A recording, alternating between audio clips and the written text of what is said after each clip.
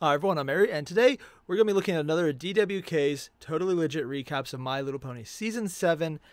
This is Episode 10, A Royal Problem. I have questions about that opening image, but I'll get to that in a second. I don't really know what the hell's going on with this one because, obviously I haven't got this far in the series.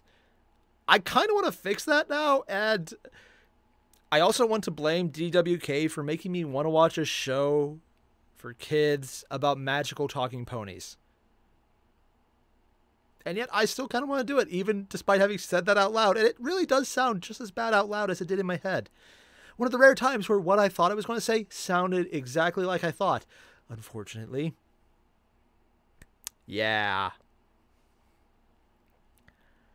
God, I'm just imagining right now what my wife is thinking in the room. It's like, ah, my husband's talking about magical talking ponies that he wants to watch have fun.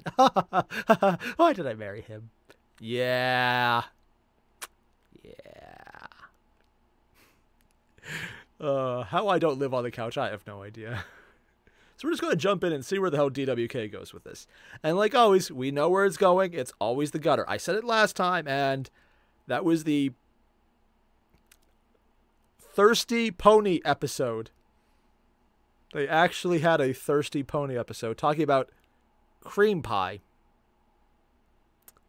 They know what they're doing. That wasn't even DWK. He pointed it out, but that was original content right there. Yeah. Sometimes I'm not sure I'm more shocked by what DWK adds to it or what he doesn't have to. Yeah.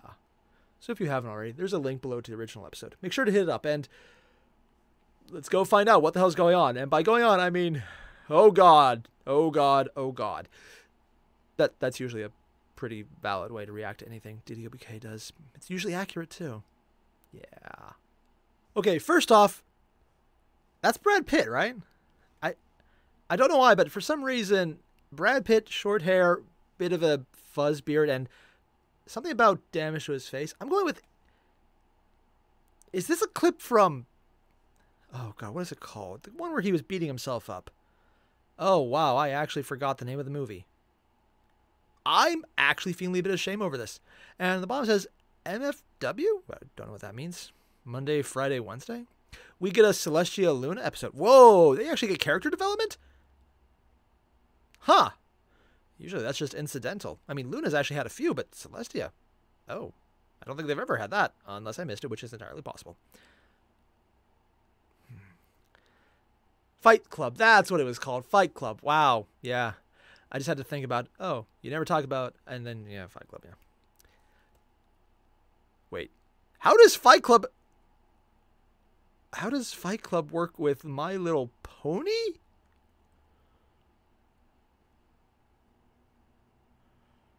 I mean, last episode we got Big Lebowski matching My Little Pony. Now we're getting... Maybe I have the episode wrong. Maybe it's a completely different movie. This just happens to be Brad Pitt. I kind of wanted to be Fight Club just to see what the hell they have in common at this point. My God. I haven't been fucked like that. Nope, that is Fight Club. I also had no idea what she just said. It was way too quiet. That face, wow. What? What the hell was that?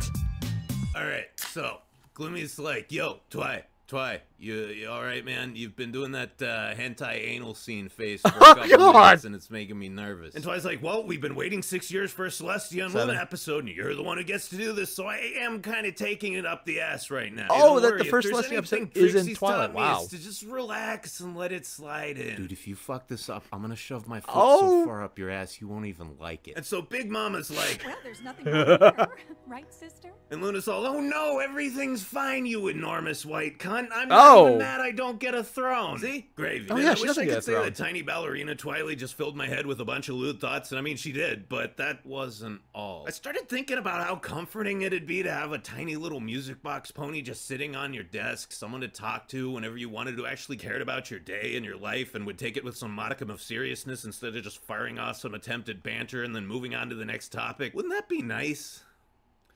God, I'm so alone. So Glimmy's like, God, you know, it's too Twilight, didn't you relatable. tell me that when you were studying under Celestia, she kind of let you she just figure wrote stuff yourself down? out on your own instead of breathing down your neck the whole time? Right, because she trusted me. So you don't No. trust? Nope. Oh yeah, well, you know what you're the perfect size for right now? Starlight, don't you even think about it. Then shut the fuck up or your new title's gonna be Princess Butt Plug. Dude, no wonder I did not see that joke coming. Oh, that's also probably not the right form. I should not have said that. Oh.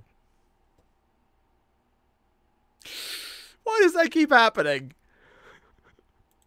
Celestia has such an enormous ass. She eats a giant stack of pancakes with whipped cream and fruit every morning. Damn. Not that I'm complaining not at all. that. This is like when you're in elementary school and you learn that a rainbow happens because of light refraction. It's still magical, but now you understand it too. Well, you know, Why if is you it thick? dried that Because she lavender or eats a lot. used incense Okay. or oil burners, you could get the same effect with way less work. I'm just saying. And Glimmy's like, dude, this is bullshit. They're literally pissed at each other about pancakes and flower arrangements. It's like listening Sounds to like two family. bickering teenagers trying to out Martha Stewart each other. You'd think they'd Or be family. a few millennia past this kind of shit. Dude, No. familial baggage is its own animal. It sticks with you into adulthood, and it's gonna take a serious kick in the ass to get them to admit that they both have a problem and they both need to work on it. And Glim's like, don't worry, I got the perfect idea. no. Freaky No. Friday, motherfuckers. And Glimm's all, come on, man, how come I get the stamp but none of the How meat? did she Well, do maybe that? If you ate some of those pancakes for once, you'd get a little cushion back there instead of looking like you got two box cutters where your ass should be. Why are you always such a condescending dick? Why are you always such a whiny little bitch? So Starlight's like, guys, just do each other's jobs for a day and you'll get like empathy or some shit. And they're like, all right, fine, whatever. And walk a Glimm's mile. all, dude, this is gonna be so easy. All I gotta do is smile and talk to people. But then she's like, oh fuck, I Social forgot interaction. I can't smile Oh, and hell I hate no. people. How do scissors work? I can't. Yeah, no, that's the Fuck, face I understand. Roses. How do I stand in a place? Fuck shit, my face doesn't work. Fuck shit. And Glimmy's like, Yeah, no, I'm agreeing with her on this one. if you finish that sentence, I promise you'll dream about your dad's gooch every night for the rest of your life. Oh, So Luna fuck. fucks off and Princess Thunderthighs shows up and she's like, Moon raised. What's next? She's already oh drunk. yeah, it's that time. Nope, wait, that was college Celestia. You're a different person then. But for real, someone, you're alone for 10 minutes and you already start wigging out. Imagine spending every single night completely and utterly alone century after century. I mean, I've only done it for the last 5 years and I have constant conversations with myself, mostly talking myself out of suicide. It's a credit to your sister If that people she didn't held tell me together he as was long still as around, she I'd be a did. bit Then more she's worried like, about I that. can talk to ponies in their dreams. and I'm like, sorry, Snow Globes, but spending all night talking to people in an intangible fantasy realm doesn't replace actual socialization. Trust me. Anyway, Sunbutt Welcome to fires up 2020. Dreamscape, and she's like, holy shit, look at all these dank memes. But then... And Glimmy saw, look, dude, Nightmare Moon's back. Gods have mercy. That's not Nightmare Moon. That's my sister's old MySpace account. No, What not the hell is MySpace. that? To be What's fair, it's up, still around. Rohan? What the Remember me, hell? dog? This can't be. I deleted you after senior year spring break. No, you didn't, bruh. You were gonna, but you popped some Molly and forgot. So this is hot stuff. The physical manifestation of Celestia's original Facebook account from college. And she's like, bro, Oh, why'd you God. turn into such a pussy? You should be out there doing keg stands and getting She's laid, thinner in this dog. one. No, I'll never turn into you again. My days of puking in my own bed and getting the clap every month are over. Bruh, deep Every inside, month? you know how alpha you are. Get rid of that emo perma virgin so your life can be epic again. I'm not emo. I'm alternative. Stop labeling me. Oh my God, you're such a whiny little pussy. Fuck Evil you, Celestia. douchebag poser. And Glimmy's like, It's all my fault. I couldn't figure out how to make you guys stop fighting, so I tried digging around on your social media, and one link led to another, and... No, Equestria is doomed.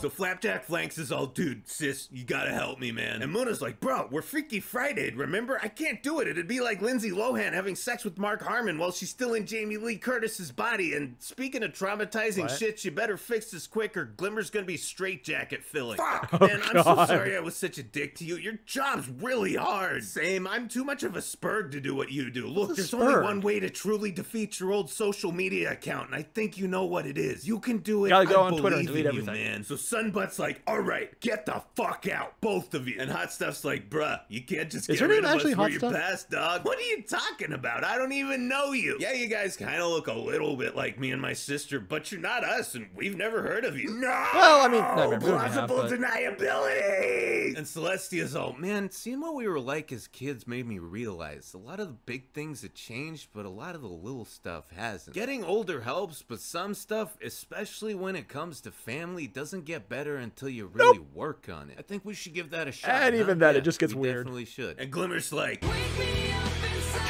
so they wake up, Friday gets unfreaked, and Luna's Wait, was like, that all a no dream? wonder the map sent you, Glimmer. You're the only person with the combined comprehension of stupid emotional baggage and utter lack of respect for authority necessary to complete this mission. Hey, Oh, I God, respect she you was. guys. I just don't suck your dicks like everyone else does. Ah, come on, no one sucks our dicks. Hey guys, did you miss me? Okay, never mind, I'll give you that one. Okay, there's a lot to say about this. One, Evo Celestia actually made an appearance. Cool. Two, I love how they sum it up at the end as just Glimmy not caring about authority and knowing enough about fucked up emotional states to actually be helpful. And that's like, yeah, that's basically her. She's mental baggage the pony. I mean, a lot of them do, but definitely her. I love how that actually was necessary. I was like, no one sucks them. It's like, Twilight's back. I can see why Celestia sent her out to learn from real life. I gotta say, though, it's just a tiny little thing. DWK highlighting just all the little clips of Luna just not enjoying social interactions. Like, kill me. Yeah, that is super relatable. It's like, oh yeah, I know what that's like. Might be surprised because I'm actually a massive introvert. So is my wife. Yeah, we're just like, oh God, we have to live together now. It's like, oh, you're going to be around me all the time. Oh. I'm not sure which one of us would be saying that. Probably both. Yeah. But I just love the face she made because it's so freaking relatable. It's like, oh, I have to smile for hours and be relatable. Well, at least I don't have to smile. Oh, God, that sounds like torture. Can you imagine having to do that? God, or can you imagine if, like, you were an introvert and you decide, it would be fun? Making an idiot of yourself for hours every day because you actually seem to enjoy it, even though you really don't, but you do. I mean, can you imagine the idiot that would do that willingly? I mean, that would just be... I don't get it either, but I actually enjoy this. So all the same, everyone, if you haven't already, there's a link to the original video down below. Make sure to hit it up. And I'm not going to show it, but at the end of the episode, DWK usually does a little music remix that he puts to something from the episode. In this one, he did Evanescence's Wake Me Up Inside, lip-synced to Nightmare Moon and Hot Stuff, whatever she's called, while they're fighting, and still lip-synced to the song. It's actually pretty damn impressive. Go check it out. Check that link out just for that. The rest of the episode's good, but that is actually just downright impressive. Yeah. DWK's really come a long way on his editing skill. Like, before it's just stills, and now it's almost full-on abridging at this point. It's just one step shy because he's still technically recapping. But he's just doing enough of his own stuff that it's almost at that level. It's crazy, and just watch the progression. It's actually really fun. So yeah, again, link below. Hit it up. And I'll see you guys in the next one. Adios.